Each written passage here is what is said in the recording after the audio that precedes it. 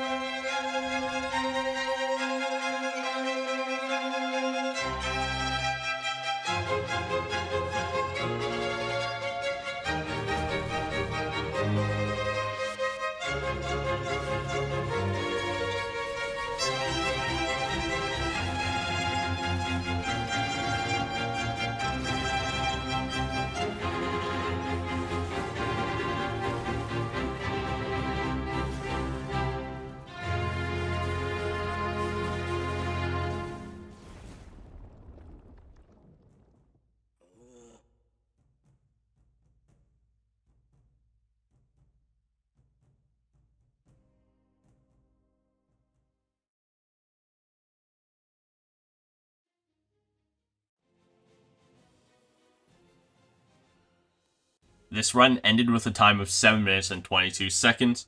I'll be trying to advance this from this time of 7 minutes and 22 seconds to hopefully a sub 7 by the end of version 1.1. If you've enjoyed the video, please leave a like, and if you want to see more content like this, subscribe so you never miss another video from me, and I'll see you guys in the next one.